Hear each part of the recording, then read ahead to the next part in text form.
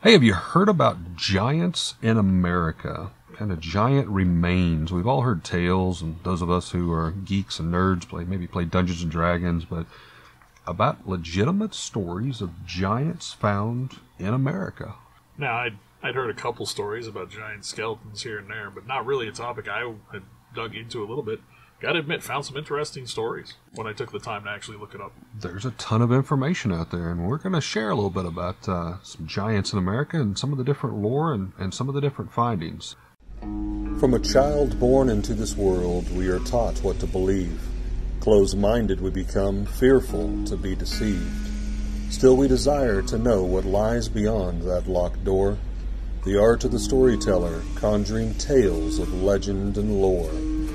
History hidden, lost knowledge, things forgotten and the unknown. These are the things that direct us and will set the tone. Welcome, friends, to another episode of Nightmares on the Lost Highway.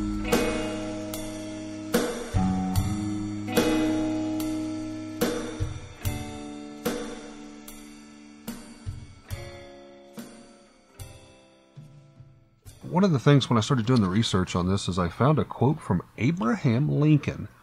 In 1848, President Abraham Lincoln visited Niagara Falls.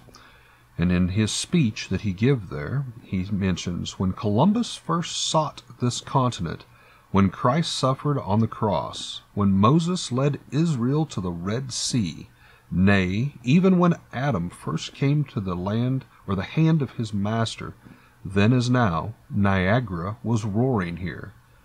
The following line really caught my attention. The eyes of the species of now extinct giants, whose bones fill the mounds of America, have gazed upon Niagara as ours do now.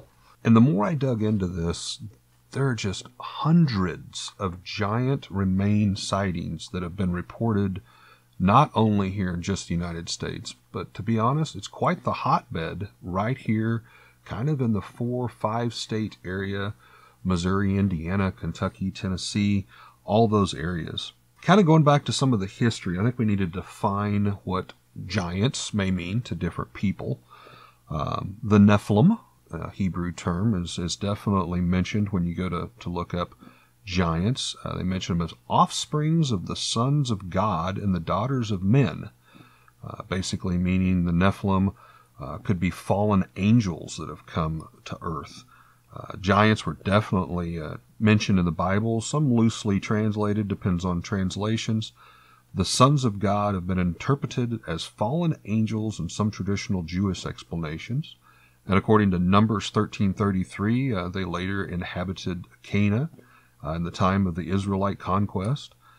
But in early 1900s here in America, there were literally hundreds of newspaper reports all across northern America of what they are calling giant-sized humanoids. And by definition, that seems to be somewhere around the 8-foot height range and taller. Yet today, no mainstream newspaper reports such finds, or even the historical accounts of just over a century ago. All of these findings, most of them were scooped up by the Smithsonian. I thought that was interesting. The Smithsonian Institute would come around. A lot of these people would find these mounds, some considered Indian burial mounds, and they would start digging in them, maybe as they're clearing a field. Early settlers, maybe as they're building their houses, would come across these, not fully understanding what they were, and they would find these giant remains. You spoke on the Smithsonian. There's a little bit of a conspiracy theory there that those remains aren't there anymore. And heard that. Yeah, like why are they hiding this information? It's like is there a secret basement that has all these hundreds of giant remains? But yeah, at one time it says actually in several reports that I've looked at, there was 8 to 10 reports a year for like 100 years. That's quite a lot. That's just here in the northern America area. Some were found in caves. As I mentioned, some were found in different mounds. These mounds are quite typical around our area here in Missouri, especially up around the St. Louis area. There's a lot of references to Indian mounds. And for those of you who may not be that familiar with it. Some of these mounds generally are like 60 foot in diameter. They may be 12 foot or taller. As they have excavated some of these mounds, they would find maybe that these were some type of a housing or structure that was built. A lot of them mentioned slate floors or flat rocks, at the very least, that made up the entire floor. Timber structures on the inside, and some mentioned like the top of the mounds would have like bark off of trees and stuff, almost like shake shingles, if you will. So some of the stories I found specifically said some of the mounds had specific trees planted in specific patterns. Yes, all around the mounds and different things. Just a couple newspaper references here that I thought was interesting. May 25th, this was in 1882, happened to be in the New York Times. A giant skull was discovered along with artifacts in the Red River Valley area. This particular mound was 60 foot in diameter and nearly 12 foot tall. They went in and started excavating this, and in the center, they indeed found skeletal remains of about a dozen men and women, along with several animal bones that they were planted with. And again, by definition, all of these were 8 foot and taller. Some were stretching up close to 9 foot. There's another sighting, report, I should say, May 5th, 1885. A small mound was opened by a group of schoolboys. Now, this one was something more along the lines of 12, 15 foot in diameter, much smaller scale. They found, by digging through the top, it dropped open almost like to a cavern area, a vault. Had a stone floor, the bark-type ceiling that I had mentioned, 4 huge skeletons, 3 being over 7 foot tall, but they thought those were the women, and 1 male that was over 8 foot tall. Again, the newspaper clippings, there's just hundreds and hundreds. And that seems to be a little bit common in the things that I found, is there would be multiple skeletons, and maybe some of them would be significantly larger than the others. Again, maybe men, women... maybe more infants, maybe not fully mature. Maybe an age difference. New York Times in 1897, they actually had some sketches done at that time. They pulled a skull out that they believe was from a man that was over 9 foot tall, and they mounted the skull or laid the skull next to a bushel container, like what bushel of apples would be in, and the skull was larger than a container with bushel apples. The eye sockets were large enough that you could put a grown man's fist through. And this was one of the first mentions, which I found several unique sightings that was brought up. Extra rows of teeth in the jawbones. That seems to be pretty common in giant lore. I think it may even be referenced in the Bible, in some place where giants actually have more teeth. And, if we're going to tie that into a real-world example, Andre the Giant, the famous wrestler, he had more teeth than your average man. Ah, really? There's an example of one more modern-day giant. And I've actually got another one we're going to talk about here later on. But it's kind of strange. A lot of the Indian cultures believed in giants. There's absolutely no doubt about it. If you know Native American Indians, they still actually talk about it. It is in their history. It is in their lore. There is one in particular in the Wisconsin area where strange skeletons are found, and they interviewed several of the Native American Indians, and they said that in their past history, they actually spoke the tongue of the giants. They spoke of trading with the giants. They also spoke that they weren't always friendly. There was one report that I read that was talking about, especially way before the white man came to America, and it was all Native Americans, that the giants and the Indians would actually battle. And there were certain areas that were declared the giants' domain, that the Indians did not hunt, they did not trespass on, and it was kind of a mutual respect. And they mentioned that after that, the giants kind of kept to themselves. They honored that treaty. So obviously there was some intelligence, maybe there and everything. Some were mentioned that they were buried with clay pots, very typical to some Indian remains. Others I thought were very interesting. There was almost like some Norse Viking aspects to copper beads and necklaces and trinkets that they were buried with. Some metal swords, hammers were mentioned. Again, maybe it's just me, but it kind of made me reminiscent of like Vikings. So that was kind of a cool tie-in, I thought. Would the Vikings have been significantly larger? I mean, maybe.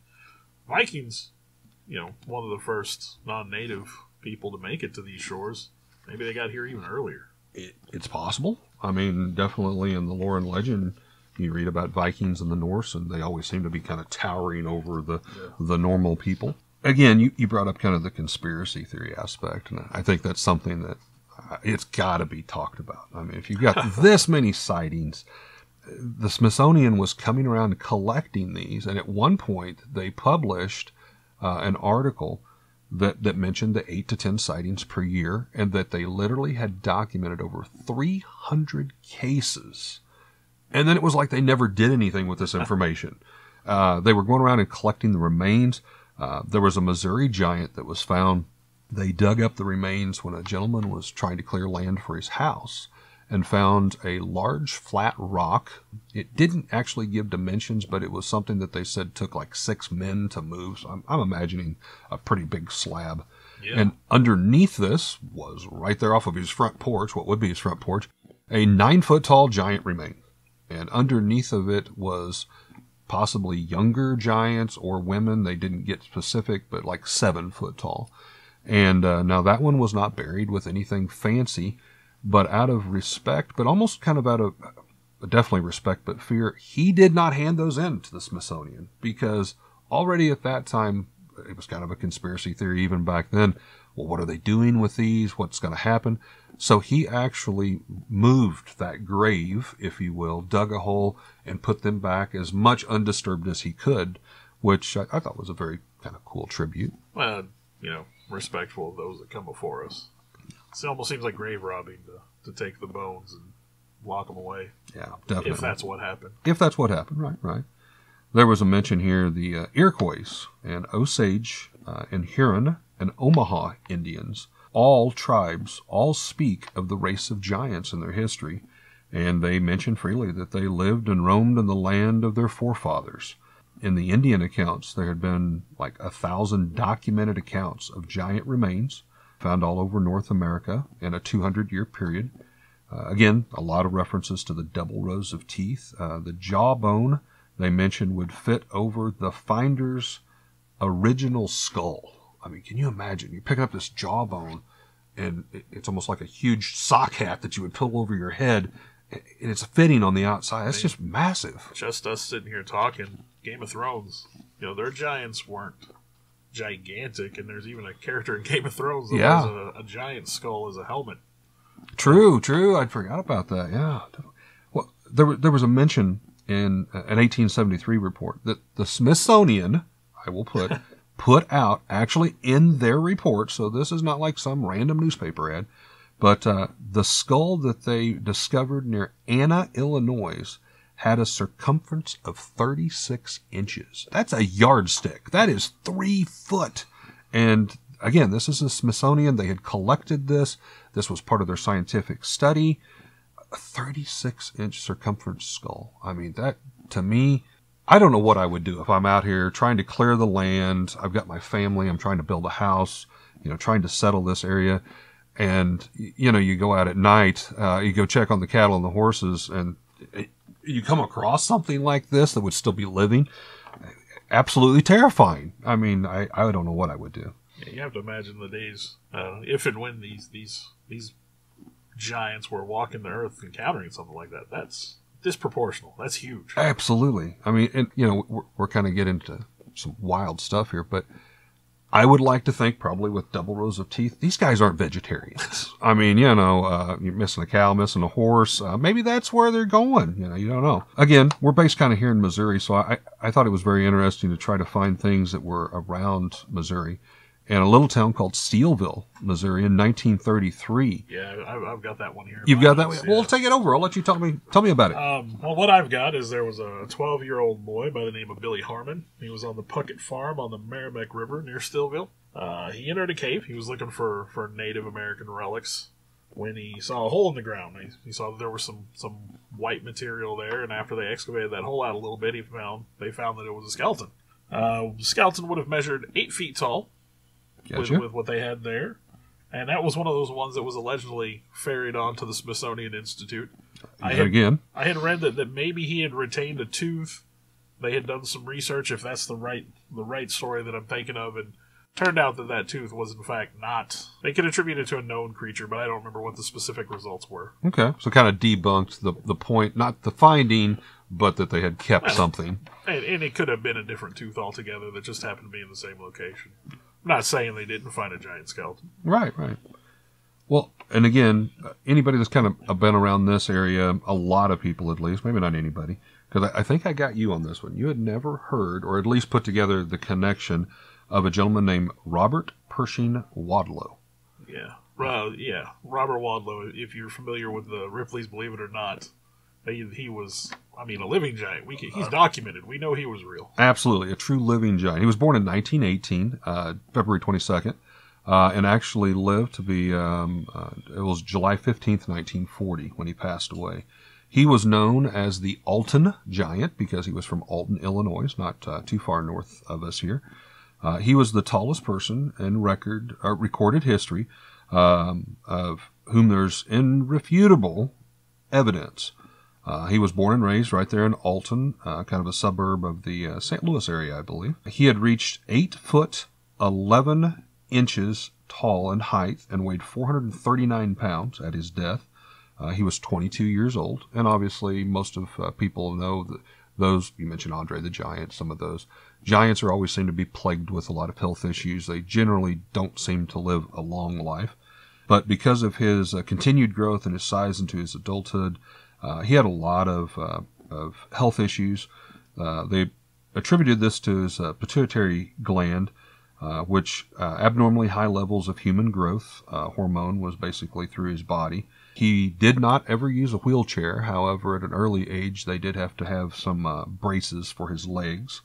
He was a living giant, as Bill said. He traveled around a lot, basically just meeting and greeting people, did hundreds of thousands of photographs. And again, you can find a lot of these online or in books, but to put it in perspective, this man would be standing with a group of average-sized people, adults, 5'11", 6-footish, and he could put his arms holding them straight out, and there would be like 10 inches of clearance before their heads would even come close to touching the underside of his arms. Just a massive, massive man. He actually had intentions and actually studied law and went to college and was, very much a people person, a PR representative of giants, if you will. He became a celebrity after, in 1936, a small stint he did with the Ringling Brothers Circus. But he appeared in Madison Square Garden, the Boston Garden. But he made a point to never appear in a sideshow. He did not want to be considered a freak, if you will. Sideshows definitely have a reputation. Yeah. As a matter of fact, he even got into it with Ringling Brothers because they wanted him to wear a top hat, which obviously would make him look taller, and tails. And, he basically said, I'm not having any part of that. I will travel around with the carnival, but, you're not telling me how to dress, and I'm not going to be portrayed in that way. So you got to respect that. Yeah.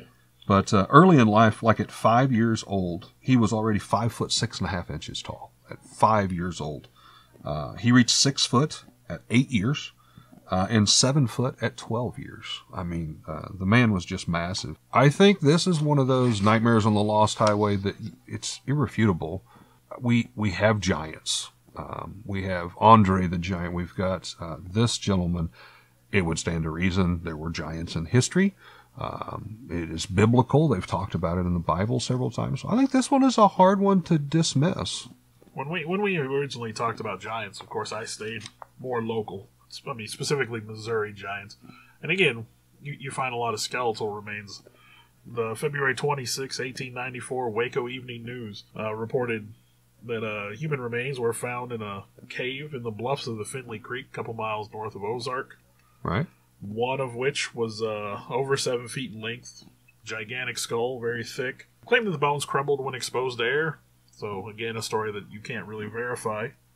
There was another skeleton there of what they considered ordinary size. So, again, it could be a male, female, mature, immature. Right. Then, again, another incident reported in the Springfield Daily News on April 25th, 1934. This would have been 40 miles north of Lake of the Ozarks.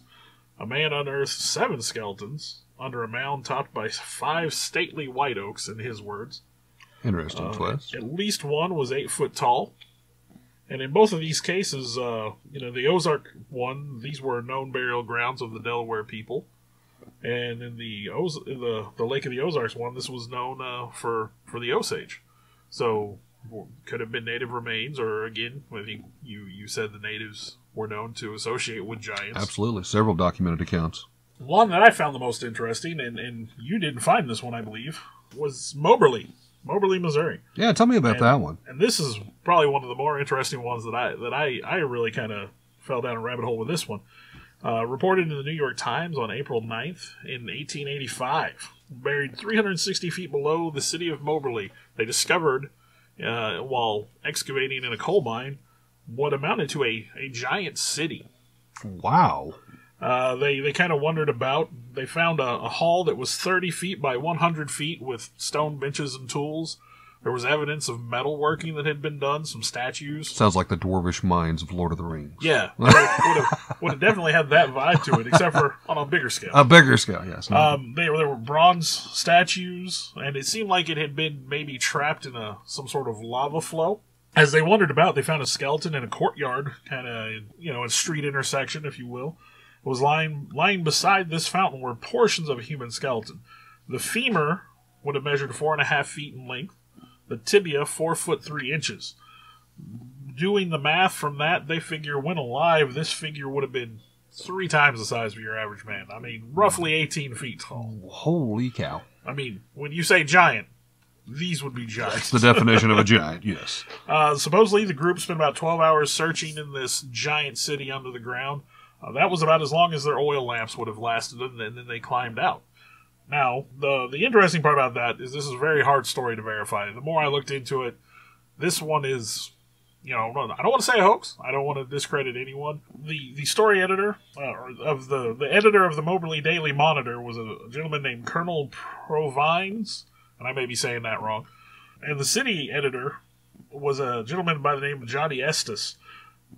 These gentlemen were not available for any further questions after the initial report. Ah, okay. And part of the story is that Johnny came to the colonel there and told him what had been discovered, and then, without any other witnesses to corroborate his story, told the entire story to the colonel, who then reported it in the Moberly Daily Monitor. Gotcha. And then from there to the New York Times.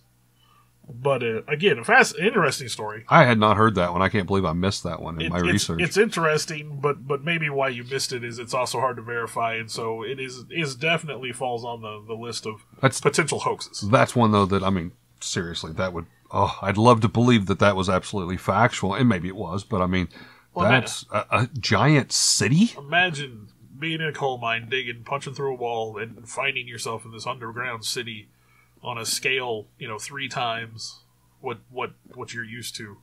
I mean, that would... That literally sounds like one of our Dungeons & Dragons campaigns. That's pretty epic. I mean, Or if you go back to the time, that's like an Alice in Wonderland kind of scenario. I can understand why it's hard to believe. And again, I don't want to discredit anyone. I would love for that to be true, but... I think we both agree with that one. I think it's fairly far-fetched. One of the things I did kind of connect with doing the giant research, more often than not, it didn't seem to be a single giant. There always seemed to be, maybe this is the wrong terminology, but a family, if you will.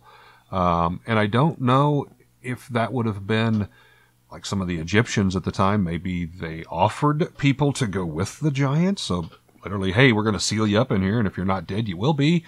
Or if it would be more of like, maybe they would build this shrine, this mound, and maybe they would just revisit it. And as time and years would pass on, they would, bury different bodies there, like a crypt.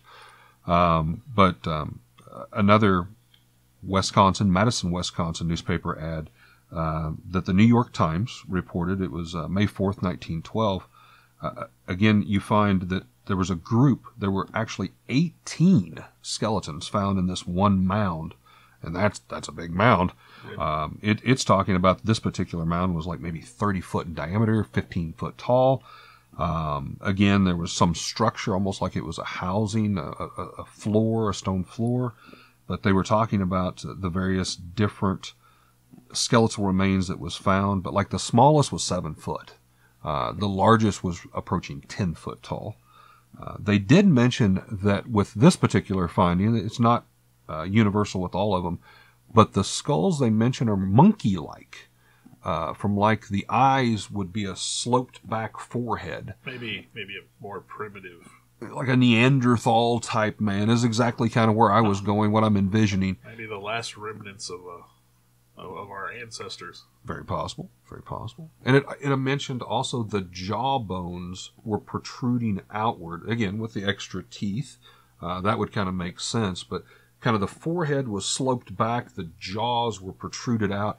So if you'd look at a side profile of the skull, it was definitely more elongated, if you will. But these particular skeletons, it seemed like all of those had that common trait, which would make you think that maybe they were out of the same family, or the same clan or tribe, or whatever the case may be. But again, you could go on the internet, you can look in different books, and this is a topic that there's definitely not a shortage of reports out there. Well, even today, I've seen a couple of times on the internet, different postings, different forums.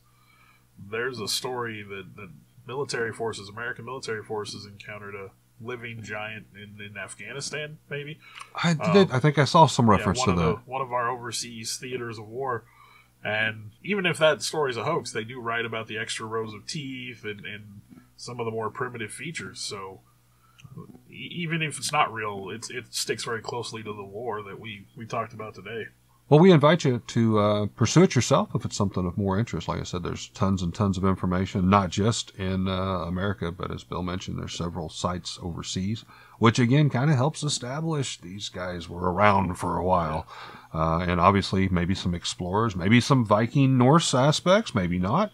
But it seemed like they definitely got around, at least to Americas for our earliest history with Native Americans holding true that they talked with them and communicated and traded and had kind of mutual lines of respect for boundaries. So yet just another story that you will find on Nightmares on the Lost Highway. Thanks, everybody, for joining us.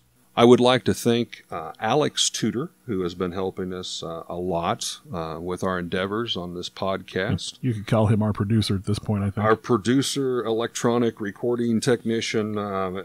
He's the one that's setting up all the mics and the hardware in the background. And then Bill Weirs is going through, taking his time to try to clean and edit this up and give us the best possible version that we can present to you folks. Want to thank everybody involved with that. Also, would like to say, if you're interested in taking a listen to our local band, Phantom Sam, who has provided our Nightmares on the Lost Highway theme song, if you will, we will be sharing a link on our Facebook page. If you would love to go check out their unique sound, they've got some wonderful stuff going on. So we appreciate our support for us, and also we would appreciate support for them as well. Thank you very much.